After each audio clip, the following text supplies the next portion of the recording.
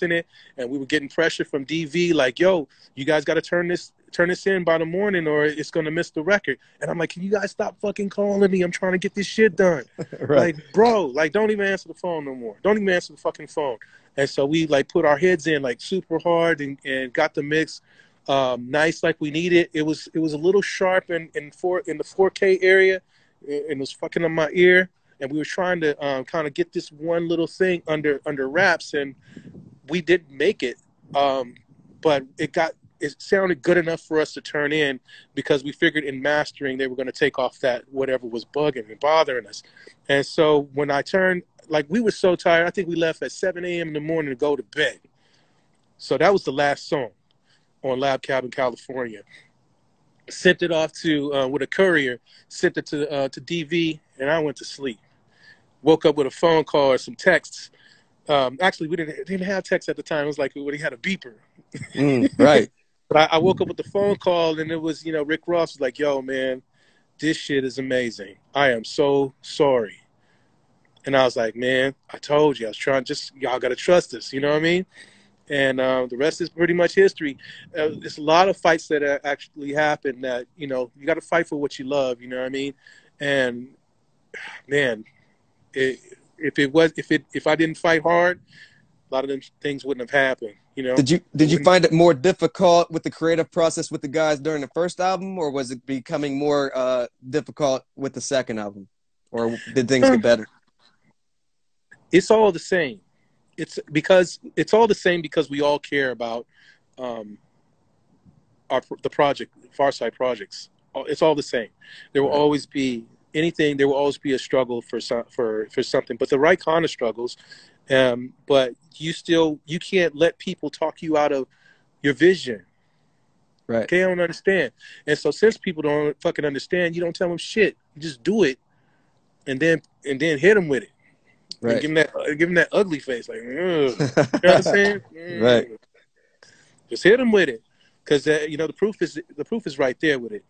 You know what I'm saying? You guys dropped as your first single, and it's considered hip hop's most innovative video of all time. Yeah. Can you take me back to the concept and the idea and what your thought was when you was first told of these, the idea behind the video? Well, so we worked, after working on a lot of different videos, like even the Other Fish video, where the treatment, when you executed it, it kind of didn't really come out like you wanted, and the way technology was and stuff like that. So it made it kind of hard to have what we actually wanted. But this time, working with, oh my goodness, Spike, help me out. Spike Yeah. Jones. I have so Spike many. Jones? I have so many things in my head. Yeah, working with Spike Jones was like, he came to us and he was like, look, if I do a video for you guys, I only want to do it to this one song, and it's Drop. So that's why Drop became the single, is because Spike Jones was like, if I do a video for y'all, I'm gonna do it for this one. And when he stepped to us about it, he said, I want to shoot it all backwards. He's like, we're going to go backwards and just shoot it all backwards, doing everything backwards, learning the words backwards as well. And then we're going to flip it around, and, like the mouths are going to be on beat, and then it's going to have this crazy feel to it. And that was right up our alley. It was like, hell yeah. And so we had a meeting. We were like, let's think of all the things that we can that would look really dope going backwards. And so we have the red balls that were supposed to be bouncing bouncing back up the stairs, and there were so many shots that we did that we didn't get certain edits, to get certain magics happen. Or, I was like, let's just unpaint a painting, and, and the whole deal. And so we were like going through all these things together collectively. And, we basically put it all together. It was like the most fun I had making a video ever, really. It was really fun. He pulled it off. There's no complaints from us, bro. You know what I'm saying? Right. Except it was cold as fuck in the morning to get wet. Right. It was too cold to get wet, This is considered one of the greatest hip-hop covers of all Yeah. time. Rap Wow. Pages was definitely on top of things when it came to giving artists their flowers. Can you take me back to that photo shoot? Yeah. Um, I barely remember it. Let me be honest. But it was an important one, and the part that I do remember is um what we believed about it. And when they were wrapping the 2-inch reels around our hands, and like just the whole concept of it all, and the sepia tone feel, and like there was just a lot about it that was classic. It was classic, and it was a truth. Every time I stepped to the microphone, I put my soul on 2-inch reels that I don't even own, and that was something that we felt like we didn't really have as much control over as we wanted. And that was just what it was. Um, There's a lot of parts to it. Right. Even like I remember smoking weed and rapping my verse for Soulflower, and I just had a moment where I was like, man, my voice is going to be trapped on these 2-inch reels and on vinyl and everything forever and ever and ever. And I just kind of sat back and thought about it, and I just started crying. I just had tears just well up, because it's just like, man, now you just got to make sure that what you say on record is what you are. Right. You know what I mean? So hence the song Something That Means Something. And it's just like a lot of parts, you know what I mean? So that photo shoot was definitely a classic one for sure. And that Rap Pages cover was like everything for what hip hop meant to us, what it meant to Freestyle Fellowship, what it meant to all the LA crew homies. We were kind of, I feel like we was living for us all, you Right. know, because there was not a part of us that we didn't share with a Freestyle Fellowship or 2000 Crows or the Good Life folks, you know, or NWA, just like things, all that was a part of LA and who we were. Right. You know what I mean? So that spoke for a lot of our hip hop homies and friends too. Everyone, even to this day, uh, is trapped on the situation. Um, but I know things could be better or can be better if they really want it to be. And here the universe is just knocking shit down and making things available for the artists to be empowered as well, and that's cool. But at the end of the day, in a perfect world, we all need a great team, Right. because it's I used to knock labels here and there, but I don't knock them too much. When you have to pull money out of your pocket and make shit work, no man's an island, man. Y'all got to figure out how to do this shit together and be a magical fucking team. Share the pie. You know what I mean? I ain't got to have all the money. I just want to have my part. I don't want your part. I don't want his part. I want my part.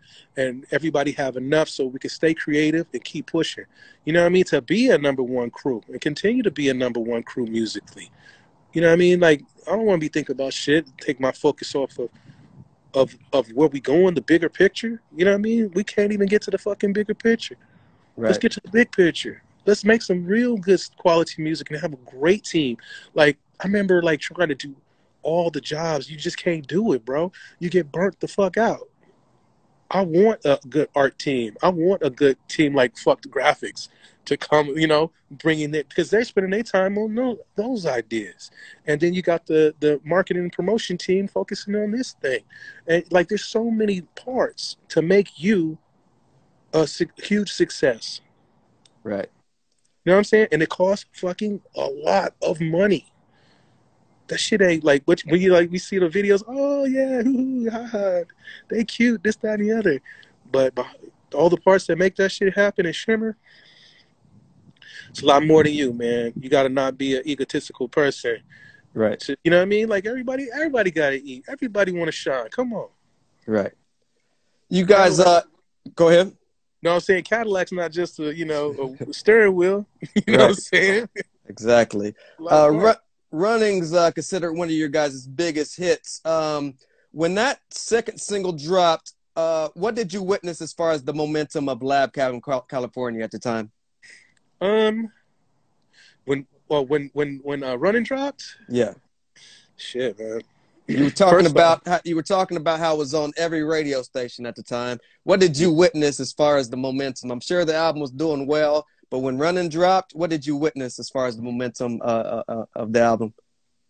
all right, look, just what I want you to do when this is done, I want you to sit back and I want you to push play on Running and just let that just carry you. And if you on the road just driving around with your crew or whatever, like when we was on tour and you just, and the radio just come on and that's you. I mean, it's happened before, trust me. But it was just the way that it was happening. Like either it was in our car or somebody's window was rolled down, is blaring out of their car, or, you know, you turn the station and here it comes on again. And you know what I mean? It's just like a lot. It was just like a wave. And it was different. It was different, you know? And Right, Pass Me By, believe me, Pass Me By was the joint. right, But for whatever reason, Running was, that guitar lick just, it just made you feel positive and like he was going somewhere, like he was achieving something, he was getting somewhere. He's you know what I'm saying? right. It was, I don't know. Pharcyde energy calls for itself. It's beyond me, bro. I'm glad to be in the driver's seat sometime, passenger seat sometime, back seat sometime. As long as we going forward. Right. So the last single on that album was She Said. Can you take me back to that creative process between you and Fat Lip to create that single? Man, so She Said, I produced the beat, and LAJ helped me to get that, you know, produce that whole deal. And She Said was kind of like, I remember being in Lab Cabin, the actual Lab Cabin, making the beat, and just kind of going through like just being in this mental daze or what have you, because you gotta, you know, the song gotta make you feel a certain way, and it tells you what it wants you to write, you know, and then certain experiences that we were having at the time, it was just so, it was so for me and Fat Lip. I mean, the situation was just so for me and Fat Lip, and I don't really know how to explain it, man.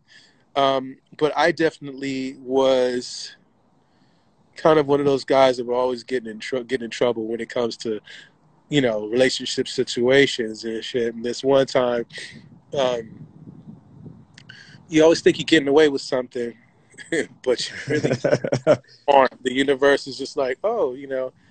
I remember like my windows fogging up on my car, and the girl that I was seeing at the time had wrote her name on the window, and then the fog cleared, and so I'm just living life, driving around. And next thing I know, I'm with my actual girl, and and the windows fogged up one day, and it was her name on the window. I was like, motherfucker, the universe is not on my team. You know what I'm saying? Like, yo, this shit is whack. And that was basically like kind of the She Said situation. You know what I mean? Like, you know, there's always that one, you know, it'd be good if you could stay with me tonight. You know what I mean? Like, yo, but I Right. got shit to do. Or, yo, I got this situation. But, you know, if things were always like a candy apple and shit, you know, it's like, fuck, yo, I'm not, all right. You know? Right. And you always wind up making just decisions that aren't healthy, you know, Right. and that's basically the story of that. You always wind up in situations. There's plenty of situations when you're um, when you're us. Right. You know what I mean? And so She Said came up with its magic. Just that right there, you know, it'd be good if you stay with me tonight, for sure, is that Right. deal. And you granted her a wish by not doing the right Right. thing, you know? But the rest is kind of history. And you're just always in the loop of this magical vibe and these pretty women and just everything. And just life is like like your favorite mojito on a sandy beach. Right. You know what I mean? And that's kind of what it should sound like when you're listening to it. In 1995, everybody seemed to be pleased with that album. The Source magazine gave you guys 4 mics, which was pretty incredible for the Source, who we know were pretty biased. So 4 was almost like a 5 to us. When it was all said and done, what was the reception like from the general public? Do you remember what the reception was like for Lab Cap in California after it dropped? They thought it was 5. They thought it was a 5. I think we were supposed to be on the cover of I forgot which maybe it was the Source. We were supposed to be on the cover with, but I think we shared a cover or something like that, or like we was on the, I don't know. It was just so many little different parts, but hip hop was always like, yo, they should have did this, and y'all should have been that much higher, or should have sold that many more records and the whole deal. But we were just we were honored to be a part of it and to be on it, in general. But yeah, Dope.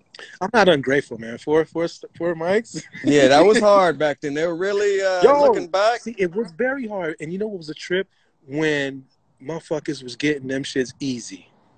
Right. Because we knew what the struggle. We knew what 4 or 5 mics were back in the day. Yeah. Oh, you couldn't get a mic. You couldn't go buy a mic. You know what I mean? Right. You couldn't go buy a mic, fool. And they, yo, now Right. and when they started giving them away, we was like, yo, what's happening to this? What's happening to the Source? What's happening to the things that we trust? And it's a big thing with hip hop. What we trust you. Right. We trust you with your sound. We trust what we read and with your publications and stuff like that. And you got bought out by this thing or that thing, or somebody punked you, or you afraid of this motherfucker, or this, like, or like, where'd that type of shit come from? Right. Because when we hear it, it sounds like shit. When we see Right. the mics, it's like, wait a minute. Right. You hear that? It sounds like it stink. Right. You know what I mean? And are you reading this? Like all the parts. Like, look, man, if I had a shit something or shit record or whatever, it's a shit record. And I probably need to go take it back and make it better. Right. How will we ever know to get better? How can we get better? You know what I'm Right. saying? We accept shit. Absolutely. We accept shit. Yeah. Oh man. Crazy. Fuck. I asked you a favorite tour from the Bizarre Ride to the Pharcyde. I witnessed you guys, luckily, with Cypress Hill and 311 during these years. Oh yeah. Can you take me back to any memories during that tour? 1,000 stage dives. So many stage dives, man. Wow. 311 was awesome band. I saw someone fans were jumping off of the balcony into the crowd. I was like, did that motherfucker survive? Well, there was like an ambulance here, and oh man, I remember my bodyguard at the time. he staged over onto the crowd too once. I was like, "Boo, you're supposed to be looking out for us." Right. No, he stage dived and just collapsed the whole crowd. It was crazy, but I mean, like the energy was always super up. You know what I mean? It was every day was a celebration. Can you imagine that? Like every day was a celebration. It was one of the greatest times I had. Man, Be Yeah. Real. Oh man, Cypress. Come on, man. And then it was like 3 super energetic bands. Right. You know, and Right. we wanted to do it as much as possible. You know. 5 years later, you released your last album as a member of the Pharcyde with Plain Rap. What do you remember most about that project? What I remember, well, I think that project could have been a better project if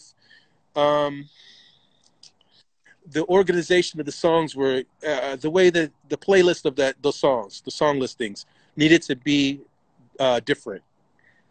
Because like, you know how when you listen to Lab Cabin California, or excuse me, when you listen to Bizarre Ride to the Pharcyde, you can listen all the way through, and it's the way things are placed that can make or break a record. Right. And so for Plain Rap, I thought they did because I wasn't there for like the artwork and stuff like that. And hats off to Imani and Booty Brown for Plain Rap, the album cover. That shit looks dope. I mean, the artwork and everything, seeing all that shit through, that was dope. I would have arranged the songs a lot differently. I think as writers, as MCs, I think we grew a lot. I was definitely on some other shit. I was in my Phoenix mind state, and if you listen to the lyrics, you're gonna hear it. You know, I wasn't fucking around. Like, Right. I'm trying to, I got to a space. I wasn't so abstract, or sometimes when I write, like, I lose my train of fucking thought, and Right. I have to get, like, people like, oh man, that shit is so dope. It's so abstract. It's like, nigga, I didn't even mean that. I was trying to, I was trying to stay focused on a goddamn topic, and I just couldn't. My ADD type shit. But for plain rap, I was on point, and for now, I'm on point. Right. You know what I mean? So like a lot of the struggles that I might have been going through as a writer, I felt like I kind of graduated a little bit on the plain rap record. So I was proud of the plain rap record. Um, Technology had caught up a little bit with the video for Trust, and I really enjoyed what happened there. I was definitely a part of that, making sure that came across well for the animation and stuff like that. So everybody's doing their parts and stuff like that. Um, I just wish there's some things that I could have done differently as a member of the band. You know what I mean? I was working on Liberation and a lot of solo stuff too. Definitely had no intentions of leaving the band, but things went the way that they went. And, some things that Romai said was probably at the end of the day, probably right. You know what I'm saying? Just for the record. But I was trying to achieve some other shit that when you listen to my record, it shows. There was just topics that I would talk about or whatever that maybe they couldn't relate to that at the moment, or they might not have want to talk about that. I was going through some spiritual shit, like some spiritual change, like some spiritual shit in the sense that fuck whatever I learned as a child kind of shit. I was going through some things, Right. and I needed the outlet to express that, and I did. You know what I'm saying? But I was kind of given a little bit of an ultimatum, like, you do this 100% or not. And I'm like, yo, I would never give you guys an ultimatum, bro. I think we can do this. But, at the end of the day, we all have our parts. I definitely had my part. I apologize for my shit. You know what I mean? Because in hindsight, looking at how much they had to carry as the two, that's a big load to carry with another member not there. You know what I mean? Right. So that's like kind of, that's like shit on the windshield. Right. So my apologies, and I love y'all. That's all I got. That's beautiful. That's what's up. Yeah. Moving forward, Legend of Phoenix 2000. Was it always in the card for Slim Kid to release a solo album? Yeah. Man, here's how I think about solo albums. I think about how, like the Wu-Tang, got Method Man got a record, ODB had a record, and they still do Wu-Tang. So that's kind of how creation is creation, bro. You know what I Right. mean? Like, I have so many different outlets of creativity and things. You know what I mean? I don't even know how else to explain it. You know what I mean? But Pharcyde Records and Magic are exactly that. And when you step in the building to do that, that's where your focus should be. You know what I mean? Right. Can you, for those who have been trying to keep up with you, can you briefly talk about your solo releases like Liberation, Slim Kids Cafe, Yeah. and your Well. work with DJ Oh Newmark? man. Wow. Those parts. So as far as my Liberation record, I wanted to kind of get out of sampling a lot, and I wanted to do some live music, and so was that part of things. You know what I mean? To have a live band and to try to start doing that. But Liberation was its thing. Um, Slim Kid Trey's Cafe was a whole nother man. There's just so many parts of time. God damn, like it's not that I don't remember them. It's just that they're different rooms in a mansion. You know, Right. and in the Slim Kid Trey's Cafe, um, I think all of my ideas were starting to come together and to sound how I really wanted them to sound. You know, be it like with the vocalist in the behind, or just kind of the elements that I was kind of diving into. That Phoenix Zone really took me on a super journey, bro.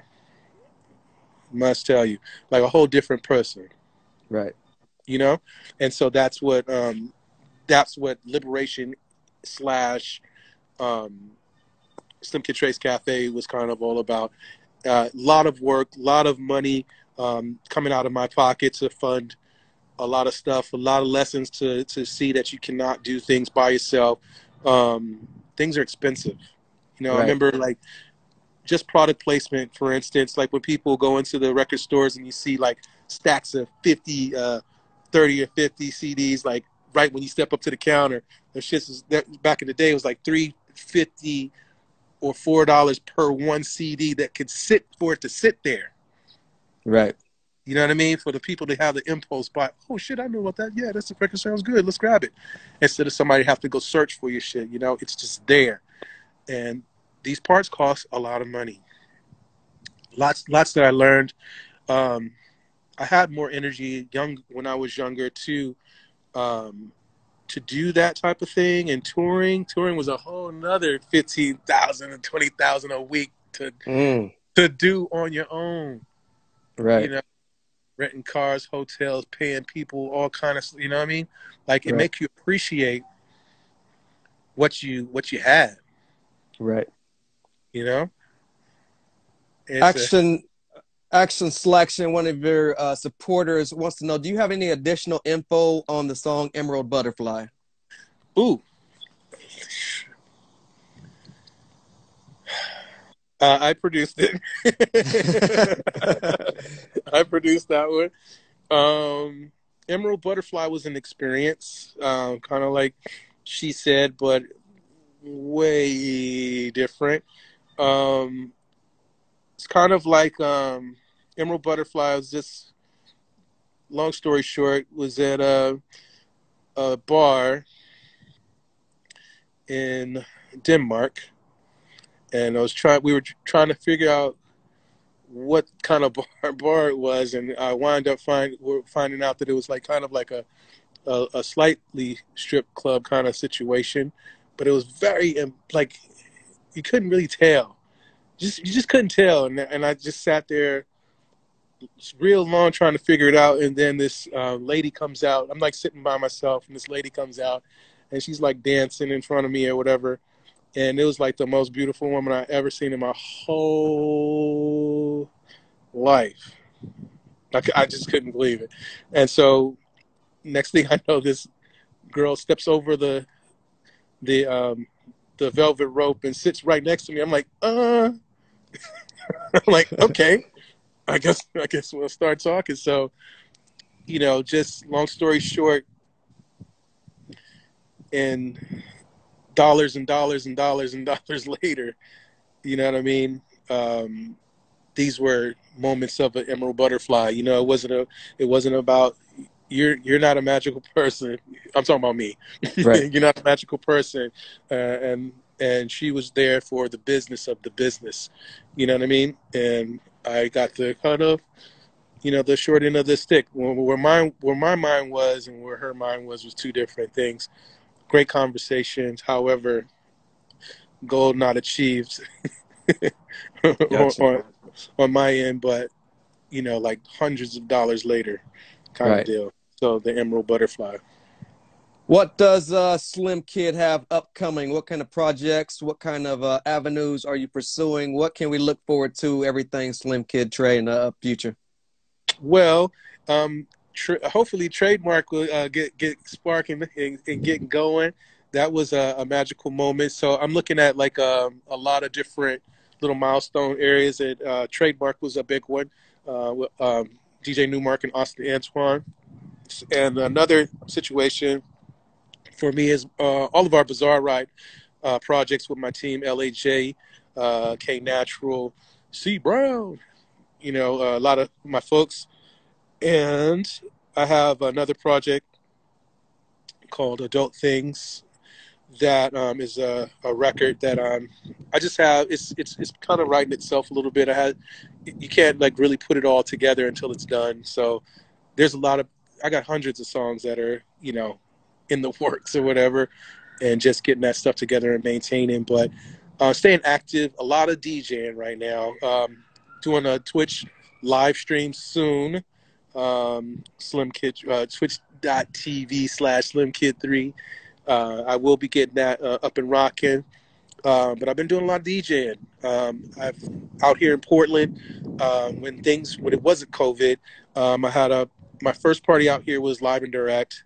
My other party that was going quite well was Body Heat X, and the Throwback PDX is a party that we're going to probably start doing a live stream with as well. And that's it, man. I love DJing, man, because it keeps my head in the game of making music and what moves the floor, and then how I write music. You know what I'm saying? So that's in a nutshell for me. Oh, and my merch. Y'all want to buy merch? Absolutely. You know what I'm saying? Is there what social media should we follow? And do you have any websites as far as Slim Kid 3 goes? Yeah, well, slimkid3.com. I have to kind of re-up my my website, but people can always follow me right here on Instagram. I'm really on Instagram the most, and you know, Facebook, my Slim Kid 3 page as well. That's it, you know, because everything is changing, so you don't kind of don't know where to land, and everything is, you know, takes a lot of money to do. So I'm kind of trying to feel out what I want to do with my my actual website, since social media and everything is like, yo, it's hard to surf. You know what I mean? Right. Because it's ever changing, and you want to be where everyone is, and we'll get to it. I don't know. Right. But you can find me here for sure. Hey, I want to thank you for everything you've done. You personally changed my life. Thank you. Thank you for everything. Yeah, everything's been timeless. We're big fans. Thank you for everything you've done for the culture, and everything. You know, if you need anything, I'm always here as far as music, promotion. Sounds good. Yeah. But you know, there was one last bonus question. You could probably much predict what it's going to be. What is the status of Pharcyde in the future? I'll tell you my status. I'm open. I'm ready. What's up? That's what's good. You know what I mean? I think the fans deserve to have us make some more music together, and you know, I'm open. I'm ready. What's up? Let's go. That's dope. I have been in contact with 2 other members out of the 4. You make 3, so hopefully I can be the connector to make this happen. The fans want it. Time is too short, as you can see with the recent deaths of you know, because it wouldn't be it wouldn't be a Pharcyde if one of you guys passes away, and it just wouldn't be the same. So hopefully we can get this train rolling. Everybody who's logged in, flood up these guys' inboxes with requests. Yeah. One last question before we get out here. Any chance you guys will release music from the vaults from, say, a 92 to 95 period?